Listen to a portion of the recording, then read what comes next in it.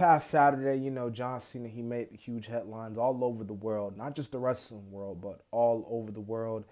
Announcing that in 2025, he was going to be retiring from the WWE, professional wrestling as a whole. And with that, he announced a full-on retirement tour that's going to start up in January 2025 and end that same year in December of 2025. Matches are going to be spanning over to about 20 to 30 matches. We're talking most likely Raw, SmackDown, live events definitely, and PLEs. So there's going to be a lot of superstars on the WWE roster just chopping at the bit just to get a match with the 16-time world champion, even if it's just squaring off with John for the first time ever. Because at the end of the day, when John's done, and I do think that once John hangs it up, he's done. Like I don't see John Cena like retiring and then going to another company a couple months later, or John Cena retiring and then 50, 60 some years later he comes out of retirement and wrestles another match even though he's past his prime and doesn't need to be in the ring at all. Like I truly do think once he's done, he's done. And this John Cena retirement tour, man, it's gonna be emotional, but it should be fun.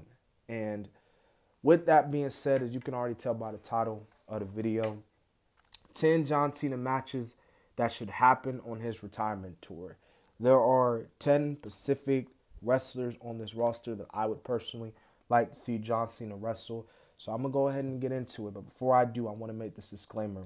2, number 1, just my opinion. The wrestlers you see on this list, you might not agree with some of these names. But then again, I don't know how you would. But number 2,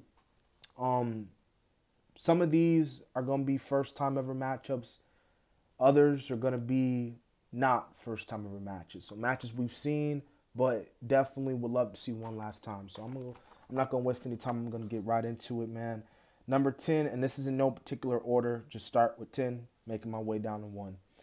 Number 10, John Cena versus the Ring General Gunther. I mean, it hasn't already been said.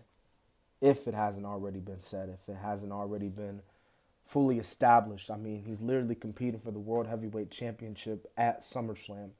Gunther is one of the very best in-ring, pure professional wrestlers, not just in the world, but in that whole damn company, man. I mean, the matches he's put on, the just everything, his whole presentation, everything.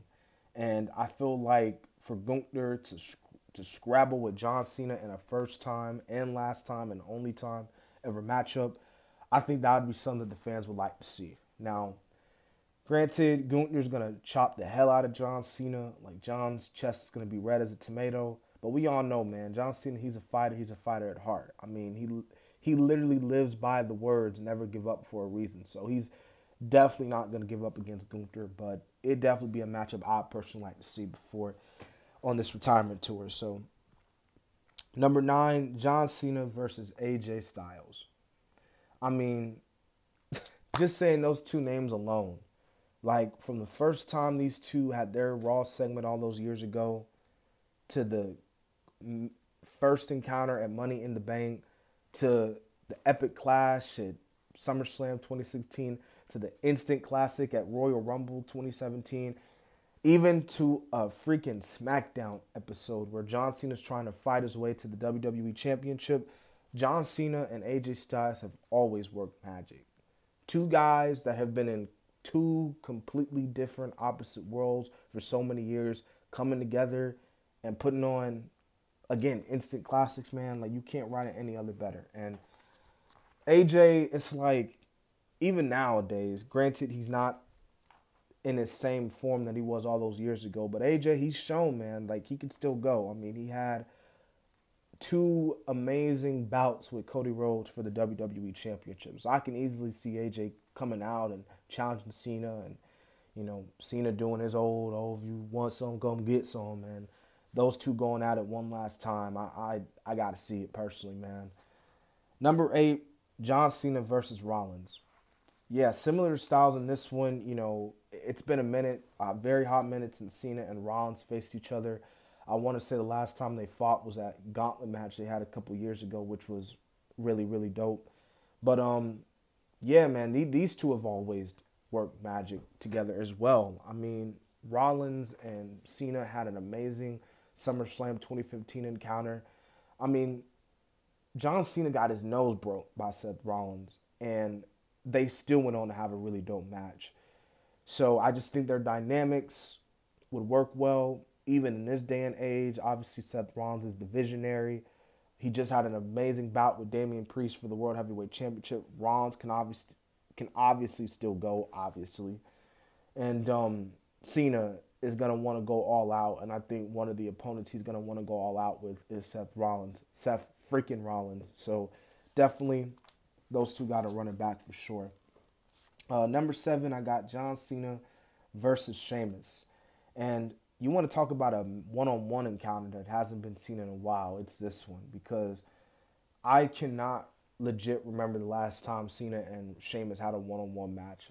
I want to say it was probably 2012, maybe 2011, but it was that far away. But the history these two have together, I mean, it goes back to when Sheamus made his WWE debut. Sheamus, nearly a month into his WWE run, won the WWE Championship. And who did he beat? John Cena. And Sheamus nowadays, he's all about banger after banger after banger, and he's been putting on banger and after banger. John Cena's going to want to come out, and he's going to want to taste some of that banger. No Diddy. But nah, man. I'd put Cena and Sheamus going at it, man. And Sheamus, like, I got to see that. I got to see that personally. I think Cena and Sheamus, I think they'll work well in this day and age. I got at number 6, I got John Cena versus Chad Gable. Again, I don't like to compare superstars of the past, but it is without saying that Chad Gable is the closest we're gonna get to Kurt Angle in these day and age, and I can see Chad easily stepping up to John Cena, like, oh, you need to stay retired, or you need to go into retirement right now. You're nothing. You're washed up. And again, Cena saying, you want some, come get some, man. You give Cena and Chad Gable like a good 10, 15 minutes, just let them roll out. I think they can do that, man. So John Cena, Chad Gable, that's a match I would like to see on this retirement tour. Number 5, we got Cena versus Carmelo Hayes. It's all about building up for the future, all about investing in the future. And Carmelo Hayes is one of those guys, man. And I think a match with John Cena, a first-time ever match, it would really show, like, to the whole world, if it hasn't already been shown, that Carmelo Hayes is someone that the WWE could very well invest in the future. I mean, Carmelo had really, really dope encounters in NXT. And I think a really good one with John Cena would really be able to showcase Carmelo Hayes' skills on a very, very big level. So I think that'd be a really dope matchup for Carmelo Hayes to show his own little, I guess, ruthless aggression in some way, shape, or form. But speaking of ruthless aggression, at number 4, I got John Cena versus Braun Breaker. Because if there's one wrestler who's all about that aggressiveness, it's Braun Breaker. I mean, Braun, he's going to want to destroy Cena. He's going to want to eat Cena up for breakfast, lunch, and dinner. And again, similar to Carmelo Hayes, it's always about building up for the future. It's all about investing in the future. And if it hasn't already been established, Braun Breaker is definitely a guy who's going to be a future top player in the WWE. You may not like it. You may hate it, but you better respect it. And I think Braun would definitely show that in this match with Cena. Like, is Cena going to be able to overcome Braun's quickness and his toughness and just, again, aggressiveness? But then again, like I said earlier, man, John Cena, he's never give up. He is the tagline symbol of what never give up is about. So now we get to the top 3, man. I think these are definitely the 3 matches here that I'm about to name are definitely the matches people would want to see on this retirement tour. Cena versus Randy Orton. Now, I'm not going to sit up here and pretend that John Cena and Randy and the majority of the matches they had back in the day weren't all that, because respectfully, they weren't.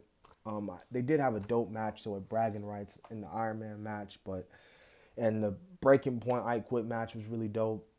But you can't argue the history these two have. Like, you can easily make the case of why Randy Orton is easily John Cena's biggest foe. I mean, the dude literally punk kicked his own dad, beat up his dad on multiple occasions, right? Took away his rights, you know, and we got to see this match, man. I put it in a YouTube short recently that Randy and Cena should be the match for WrestleMania 41, with that being Cena's last WrestleMania match. I definitely think Randy would be the perfect final WrestleMania opponent for John. And it's, again, like Randy's career, you know, slowly, this is the end of an era. These are two guys that were on the rise back up in the day, and to come at it one last time, like, you just can't ride itself, man, like, for real. So John Cena, Randy Orton, without a shadow of a doubt. Number 2, CM Punk versus John Cena, man. The peak of the PG era. Like, Money in the Bank 2011, SummerSlam, Night of Champions, the Raw #1 contenders match, man. John Cena and CM Punk was the epitome of polar opposites. You got this loyal company corporate champion from Boston, Massachusetts, taking on the rebel straight edge and CM Punk from Chicago. I mean, again, you just can't write itself. John Cena and CM Punk, classic. Money in the Bank. Raw #1 contendership, classic. Amazing matches from the likes of Night of Champions, and I mean, the list just goes on and on and on, man. And I know CM Punk has recently talked about it in the post show that he wants to fight like John, and I agree. We got to see that match. They got to do that match. Like, there's no other way around it, man. You do it on a Raw match, SmackDown, like PLE. Do what you got to do. We got to see CM Punk versus John Cena. We need to see a segment, one last promo segment, and one last match, man, because the segments they had, the promo battles they had, were dope, man. Absolutely dope. But coming in at number 1, the final opponent on this list, Cody Rhodes versus John Cena. You know, this is like, first off, it's the ultimate babyface match. You got a white meat babyface and John, white meat babyface and Cody, but it's, for me personally, it's the ultimate passing of the torch. Now, granted, you can already say that Cody's already took the torch, but Cody Rhodes is the biggest babyface since John Cena, and for Cody to beat John Cena, it would officially cement him as the, like, this is my time. This is my company. I'm the top guy. I'm the top man. Like, I'm here, you know. And obviously John would have no problem putting Cody Rhodes over. And, you know, I know Cody's talked about it. And John has obviously spoken very highly of Cody Rhodes. So I think a match between those two would hit really hard. So, yeah, man. But those are the 10 wrestlers, or the 10 John Cena matches that should happen on his retirement tour. I hope you guys enjoyed the vid, man. I know I went a little long, but I kind of wanted, as I was going down the list, I wanted to kind of elaborate and explain why the wrestlers I put on this list, why I specifically think they should wrestle John Cena on this retirement tour. So, but there's definitely going to be some more wrestlers like Grayson Waller, Dominic Mysterio, Austin. Actually, keep him away from Austin Theory.